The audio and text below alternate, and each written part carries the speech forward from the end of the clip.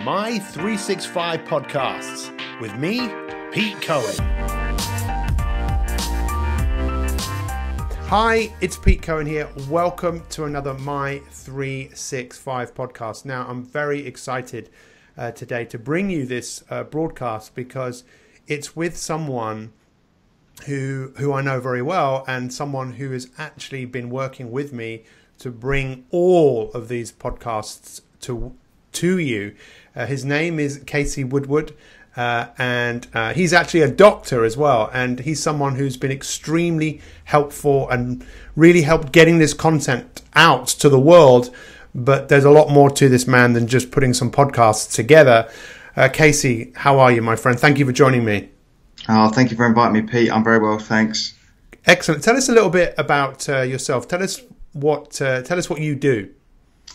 Right, yeah, so it's a good question. So I guess my career to date has been a little bit varied. So I guess for those of you who do know me, I'm probably sort of most well known for recently completing my PhD, which was in medical science, and specifically that was all to do with sort of wound healing and inflammation.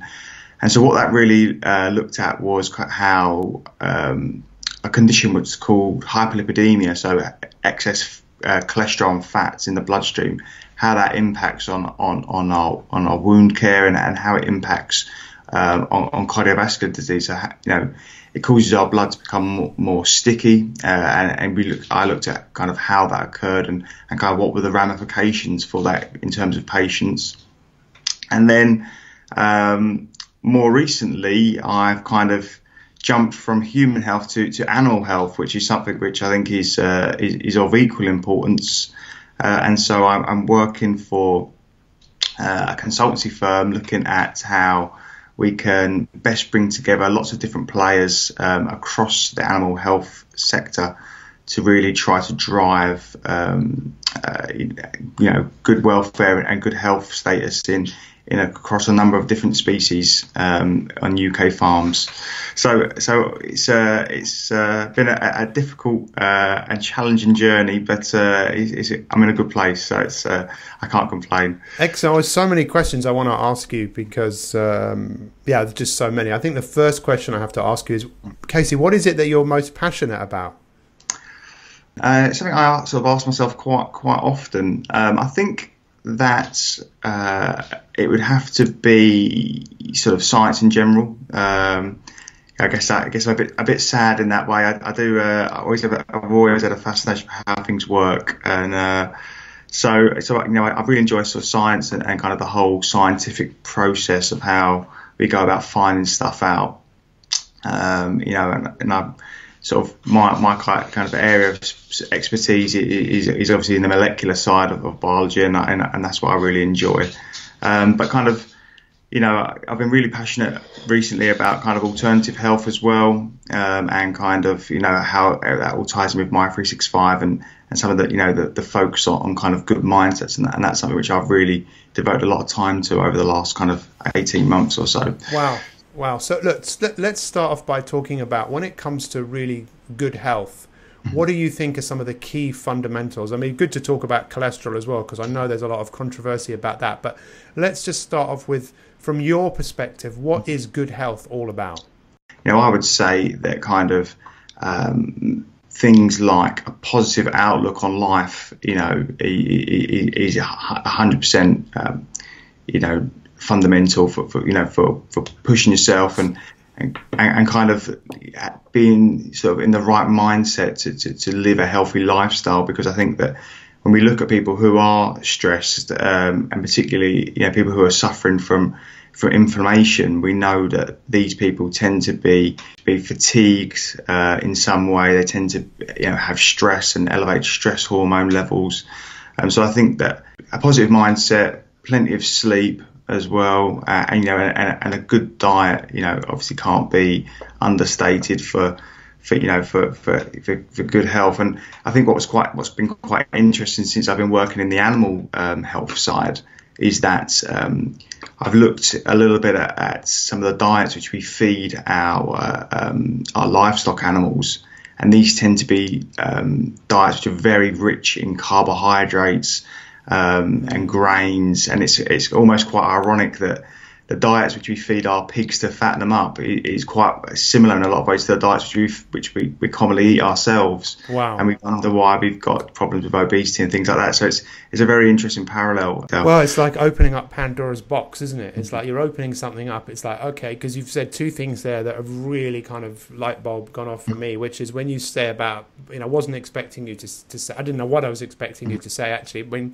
but when you say a positive mental attitude, what about the research? I mean, did you come across any kind of research when you were studying around why people should be, or, scientific research that's kind of proving that having a positive mental attitude is better than being stressed?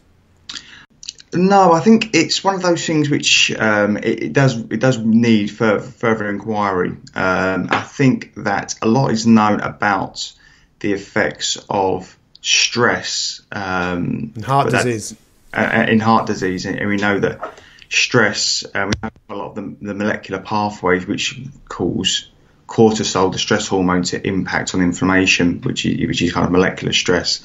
But that doesn't mean to say that we know and we can quantify the effects of positive mental attitude. Yeah. So I think that's something which we know it would be quite difficult to do, but it's definitely worthwhile doing it. But it's quite ironic, isn't it, that obviously people know that there's a link between stress and heart disease. So if there's a link between stress and heart disease, is there a link between stress and cancer? Mm-hmm. Is there a link between stress and Alzheimer's, which now is the biggest killer in the United Kingdom? Right? Well, we know that Alzheimer's is kind of being reclassified as a vascular disease, which means that it's very much driven by inflammation, and it's the same underlying processes which are considered to impact on heart disease are to impact on cancer and mental health diseases as well. So it's a hot topic at the moment. Wow. So let's talk. I mean, it's fascinating we talk about grains because obviously my background in weight loss, and having come across years ago this inflammation that was kind of hidden from us around, let's cut fat out of the diet because fat makes us fat. Let's put more sugars in, and the effects of carbohydrates. It seems to me that my grandparents, they knew that what made people fat was starch as opposed to fat. So do you think that really is the case, that people are eating too many grains, too many processed foods, which are causing inflammation, obesity, diabetes, high blood pressure? Is that the case? I think so, 100%. I think that we know that fruit and veg and the consumption of vitamins and minerals are kind of tantamount to good health. But I think that if we take a step back and we look at kind of the economic perspective, we know that grains are typically cheaper foods. They're easier to produce on a larger scale. And that obviously that's what drives a lot of people. Is kind of how much money they got available to spend. And it's interesting when I've been talking to farmers, sort of over the last few months, they've sort of said that the percentage of our disposable income which we spend on food has never been lower. So there was a point back in the sort of 50s and 60s where almost half of our disposable money was going on food, and now if you look at that figure, that's around about 10%, and that's largely driven by the fact that our mortgages are going up. The other costs of life are going up as well. So food is sadly sort of that proportion has begun to shrink. Yeah. And now it's obviously I think that some of the health concerns are sort of directly tied to that. So let's talk about inflammation. So is there a correlation between eating too many grains and inflammation in your body, do you think? I think that there certainly is. But you've come across studies that have basically highlighted that. Yeah, absolutely. And so let's talk about the negative side effects that inflammation has on the body, because I know that Dr. Rakowski, who you've met, when he presented to us in Hull many years ago, I heard this expression for the first time, which is a new term in the medical literature called inflammaging. What does that mean? Yeah, so I think it's probably best described as inflammation accelerating the aging process. And we could talk for hours and hours, Pete, about kind of how they sort of go hand in hand. But essentially, molecular stress is the elevation of cortisol, really, and cortisol under normal physiological conditions, is useful. It helps us escape when we need to run, like adrenaline and things like that. And it can, even in the modern day, it can help us perform well for short bursts of time for exams and things like that under sort of certain parameters. But when our bodies are continually exposed to it, it puts a lot of metabolic stress on us. That causes us to obviously to burn out, and our cells don't divide as well as they should. It lead to mutations which obviously at the start of cancers and things like that. So I take it you've got a dog there, right? Yeah, sorry. He's, no, don't worry. You've taken your work home with you, right? Yeah, clearly. So inflammation, and obviously it's what's fascinating about dogs, maybe more so than cats, I don't know, but I often say to people, you should be the person that your dog thinks you are, because often dogs think that, you are the best thing since sliced bread. They tend to be so optimistic, so happy, and don't get too stressed. But so basically what you're saying is stress, thinking too much, being negative, that can cause inflammation. Is it also that if we have a lack of sleep, can that also cause inflammation in the body? Yeah, absolutely. I think that the kind of the endocrine system, that the hormones, which our body needs to balance itself, are very much regulated throughout the sleep process. Along with kind of memory storage and the like. So I think that if we don't get sleep, or if we don't get high quality sleep, if we're sleeping in rooms which have got too harsh lighting and things like that, then I think that totally impacts on our ability to kind of regenerate, which is obviously what sleep's designed for. So it seems like we've created a world that we're not really designed to live in, like too much light, too much stimulation. We haven't caught up. As much as everything else has evolved, we have evolved, but not at the rate at which that like the ability not to sleep would be a good way to survive in the modern world, because we could work 24 hours a day. It just seems like if we're not careful, then we are more predisposed to all of these different conditions that could really affect the quality of our life. So what about cholesterol? Because I think I know Dr. Malcolm Kendrick, who wrote the book The Great Cholesterol Con, and I'm just curious as to, I know again we could talk about this for ages, but is cholesterol a bad thing? And should we be eating saturated fat? Is having a cholesterol between above 5, is it actually high cholesterol? I'd love your opinion about this, but don't worry, no one's going to hold you accountable for what you're saying. No, I think that so from my studies, what I was looking at was the particle that cholesterol travels around our body in. So we know that fat, if you mix it with water, it's insoluble, it doesn't mix. And so the same is true in our bodies. So our bodies have a particular protein which cholesterol goes around the body in, and this is called a lipoprotein. And so my PhD was all about looking at lipoproteins, which are predominantly cholesterol based. And now what we know is that when people become stressed, these cholesterols change. They undergo a process called oxidation. Which is what leads to this kind of bad cholesterol image, and these have a number of different effects, on impacting the body. So we know that so from my sort of first-hand experience, I've seen these oxidized lipoproteins have bad effects on a whole range of different cell types. Our white blood cells. Our platelets as well, which are responsible for our blood clotting and wound healing. So firsthand, I can say that I know that cholesterol in its modified form is bad. But unmodified cholesterol, we know, has got a lot of, is crucial for cellular health. It looks after our cell membranes, our nerves, to allow us to move our bodies and stuff like that. So I think that cholesterol itself isn't bad. I think it's the modification of cholesterol which is a kind of a byproduct of stress, and the condition that we live in, which really impacts, which raises our risk of cardiovascular disease.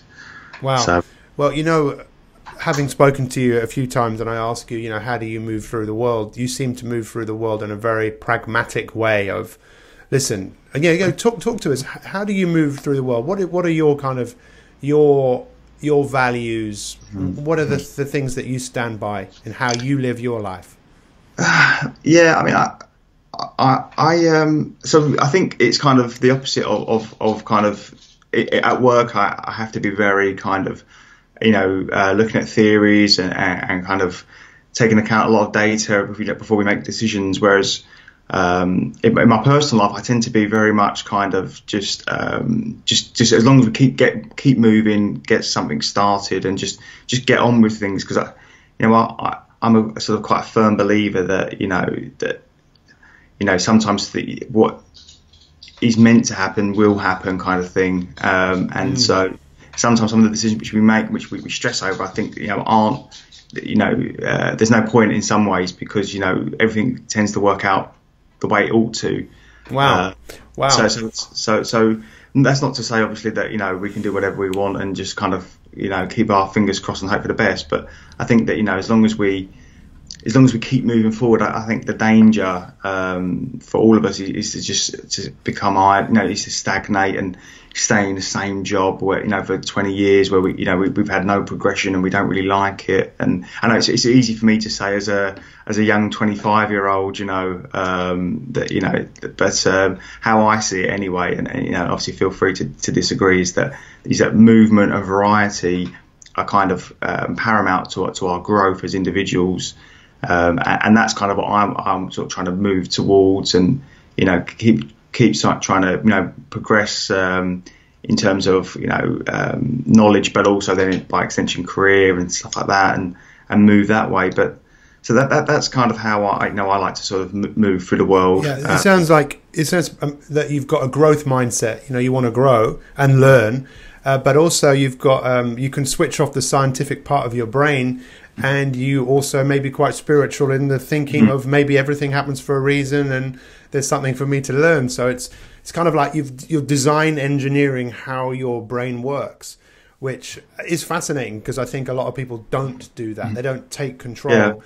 No, I totally agree. I think that this sort of switching mindset has really come about over the last few years, sort of predominantly through reading different literature, which I was exposed to kind of obviously through the coffee business when we first met, but also then later on through Tales of a Life Coach, and obviously now through Mi365. So I feel incredibly grateful for these kind of opportunities that have come my way. And I think that kind of I do look forward to sort of seeing how I've changed in the next 12 months, because it seems to be like if we're plotting on a graph, it's the exponential. It's sort of really rocketing up. And I think that fast forward another 12 months, I could be in a really sort of strong place. So, Well, listen, it's been absolutely awesome working with you, and to be able to say this. One of the things we were just talking about this morning about optimism,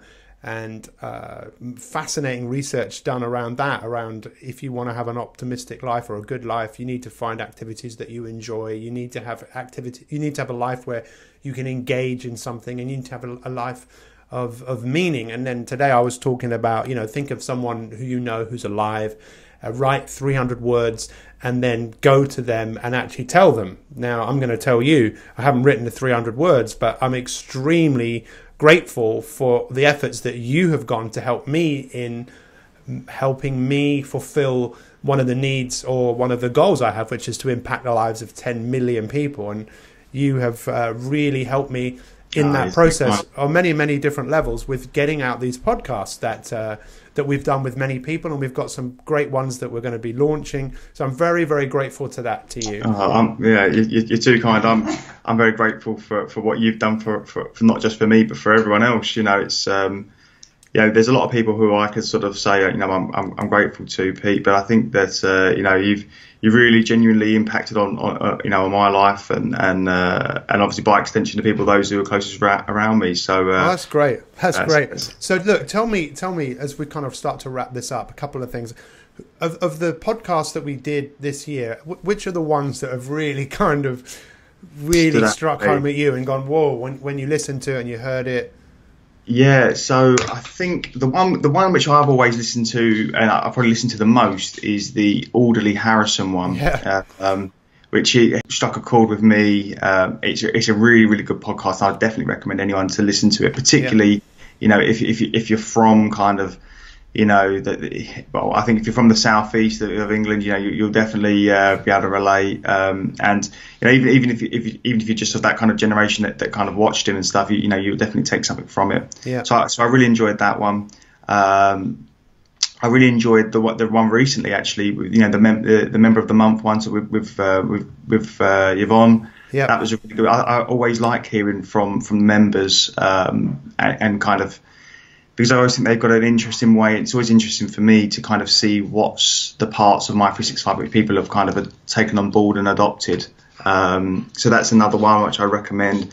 Oh, there's been so many. Obviously, the Ronnie O'Sullivan ones. That's a double part. That's really good. I know that's we did that a little while ago, didn't we? But that's a really, really good one. I really liked. I've liked pretty much all of them, but the one with Joe DeSana, I love the way, in fact, we're going to be on his podcast one of these days. I recorded it some time ago, but I loved, and I think you're a bit like this, that this kind of delayed gratification, it's like thinking of it like a muscle that you've got to say to yourself in life, delay things that you want, so I'll have that, but I won't have it now. I'll have it later. I'll have it tomorrow. And you really stretch your, I don't know how to explain it, but it's just. And he spoke about those, I think those people in Japan that had to run those marathons and that went on. They had to run a marathon every day, and so many of them died.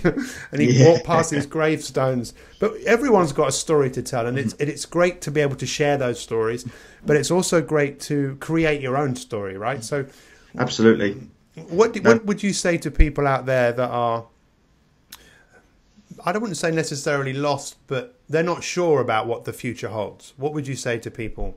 I would say, and it's easier to say than to practice, but I would say never lose hope, because there's you never know what's around the corner. And I know it's a bit of a cliche, but you never know kind of which people are around the corner who can totally, change your life. And changing life doesn't have to be a big, long 2-year process. It can be as little as as a few days before you can really alter that mindset. And I think it's one of the things we've talked about, Pete, obviously on Mi365 is this how babies and young children they can switch their mindset from their emotions in a blink of an eye. And I think that we as adults we've still got that ability. It's I totally I'm a massive supporter of that.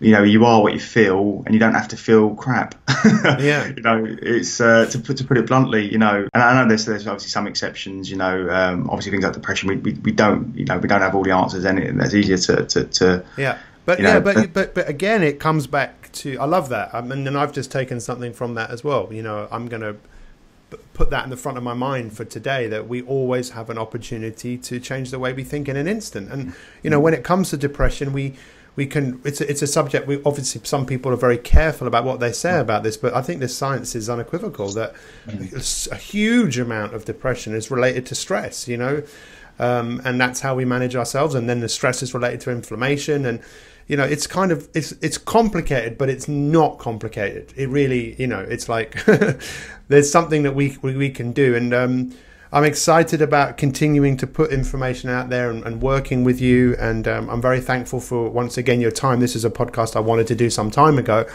But Casey, tell us, how can people find out more about you? Can we all follow you on Facebook? Yeah. I mean, follow me on Facebook or on Twitter. I'm on both of those. What's your handle? Handle is Casey Casey J Woodward WOODWARD. And on Facebook?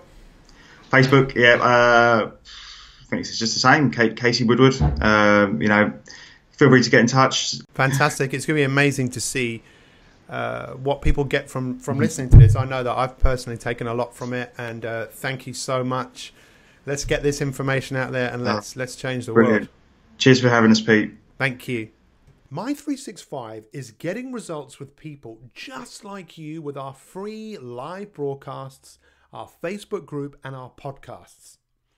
We have already helped millions of people change their lives for the better, and we're committed to help millions more to create the life they want today. So whether you want to be slimmer, fitter, healthier, happier, more confident, financially free, more successful, more productive, then Mi365 Elite is for you. You see, your future is unwritten and you have the power to change. And as you start to see changes, the thirst for more grows and your desire to get more results grows with it. And that is why I would like to invite you to join Mi365 Elite. Mi365 Elite is all about providing you with a way to embark on a game-changing voyage of self-discovery and success. You'll do more, discover more, and achieve more. You'll optimize your life, and you will have access to my coaching knowledge and experience in a structured way, but with the freedom to fit it around your own circumstances. That is what our membership program is about. So head over to mi365elite.me. That's mi365elite.me and secure your place today. Mi365 Elite is only open for people to join for a limited time period. So head over now to find out more and secure your space today. I hope you enjoyed this podcast, and if you want more free inspiration to optimize your life so you can achieve your goals in all the different areas of your life, then visit mi365.me. That's mi365.me and sign up to 365 days of free coaching with me, Pete Cohen. Thanks for listening and have an awesome day.